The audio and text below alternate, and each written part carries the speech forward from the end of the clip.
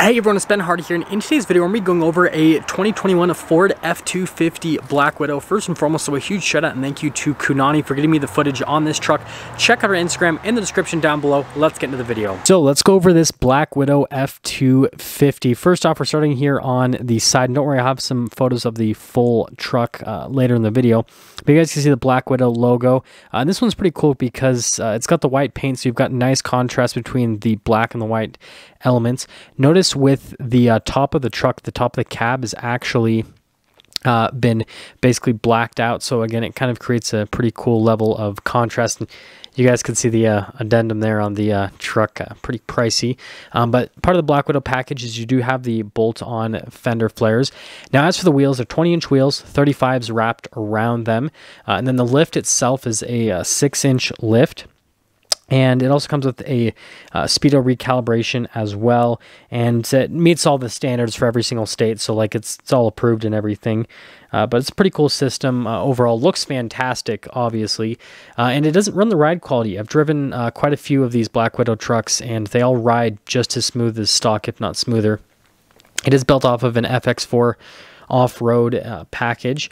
And then you guys can see here, popping to the rear, got another Black Widow badge. Notice the bumpers are blacked out. So again, you've got the contrast between the black and the white. Notice the Ford logo has been it looks like it's been darkened a little bit. It might be wrong though. But then you've got that top on the tailgate, which is darker. And then you guys can see the receiver hitch just down below, and then kind of everything underneath here. And again, like I said, I'll have some photos so you guys can see everything a little bit better with what they've done.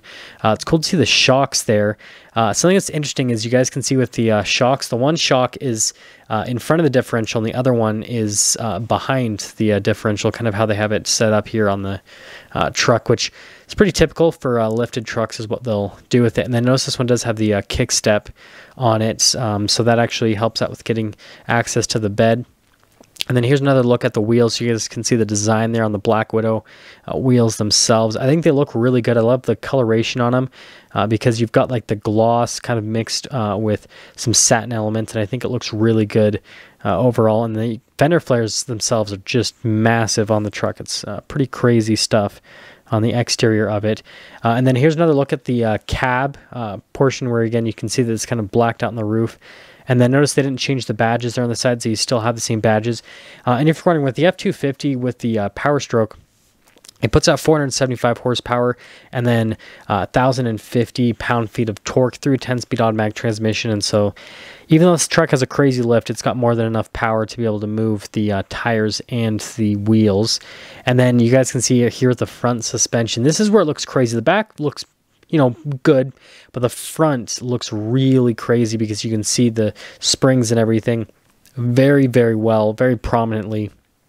And it's just a cool look overall, if you ask me. Moving on to the actual front portion here with the grille. Notice that's all blacked out. The headlights themselves are darkened. You've got the blacked out front bumper. And then they didn't change anything with the air dam, which I think is interesting. You'd think that they would take it off or, you know, cut it so that it's shorter or replace it with a, you know, smaller air dam. But yeah, they kept that all the same, which again, pretty interesting choice if you ask me. It doesn't look bad, but you know, that would help out with ground clearance if they change that up. And then you guys can see here with the headlights, like I said, everything's darkened on the headlights themselves, so it looks really good.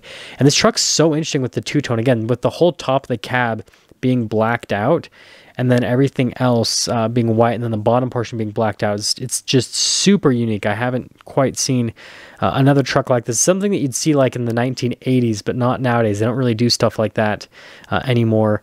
So I think it's really cool that they ended up doing that. And then you guys can see that full side view. And then here's a closer shot of the wheel, and then also into the front suspension, so you guys can see all the components with that, with the lift and everything. Like I said, 6-inch lift, so pretty big.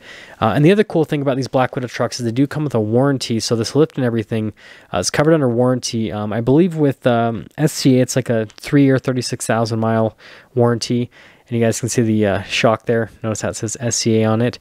But then here's a couple freeze frames so you can see different elements on the truck, and the lift and everything, again, looks really good. And then all the components underneath.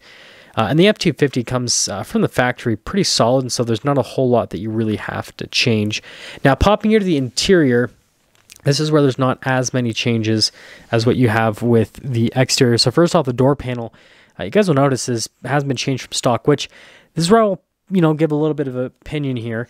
So first off, you got that wood trim right there on the door panel. I think that they should definitely at least change that out with the wood trim, because again, this is like a sporty truck that has the contrast with the black and white, and then it's got that big piece of wood trim there, which doesn't really match with the theme of the truck. And then you can see the seats here with the leather, because it is built off of a Lariat package. So that's why you have those seats. They haven't really changed anything on the seats themselves, so that again is all stock. And then you can see here at the top, they loaded up pretty well. So you've got the full panoramic sunroof that's been added to the truck, which makes sense, right? Someone that's going to be spending the amount of money that one of these Black Widow F-250s costs is probably going to want to have a panoramic sunroof optioned out as well. And then you can see kind of some elements here with the front, which we'll go over in just a little bit. But yeah, overall, I think it's pretty good looking from an interior perspective. Again, it's pretty much just like a stock Lariat.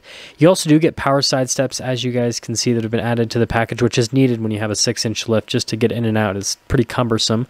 And then you've got the full power adjustments there on the seats. Nothing's been changed with the pedals. Got all regular controls for the lights, the mirror lights, all that stuff. And then, like I said, the seats are unchanged. You do have the Black Widow headrests, but that's just a headrest replacement, rather. They didn't do anything with the seats themselves, so it's just the regular Lariat seats, which, again, like I said, they aren't bad, but they probably could have done something a little bit cooler for a truck that costs as much as what one of these is. But I believe they do give you seat options. But again, it's options rather than just standard part of the package. It's pretty interesting, the stuff they do there.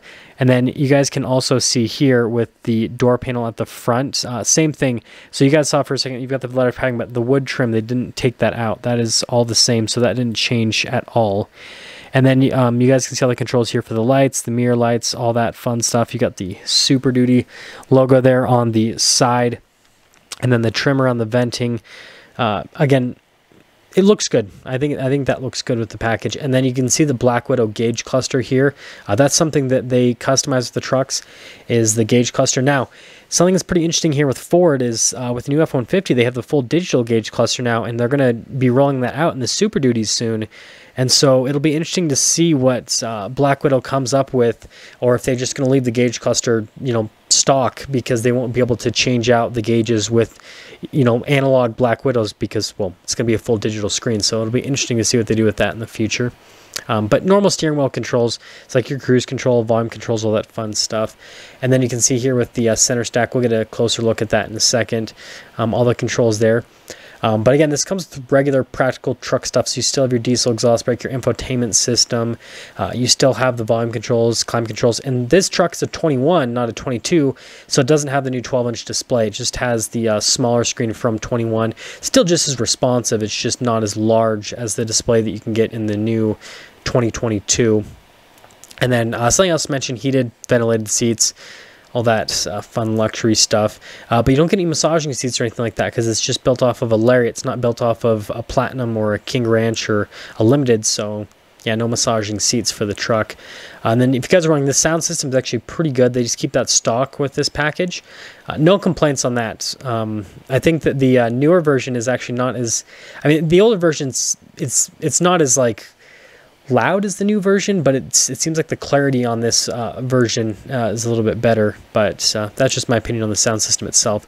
And then here's the passenger seat, so you guys can get a closer look at that with the truck. And then also same thing with the headrest, has the Black Widow logo there at the top. But interesting with that, the contrast to that with the white stitching. But then here's a couple more freeze frames of the interior, so you guys can get a better look at everything here. Like I said, most of it's just stock Super Duty. There's just a few changes with the interior gauge cluster, headrests, all that fun stuff. But hopefully you guys enjoy that, and that's everything for this truck.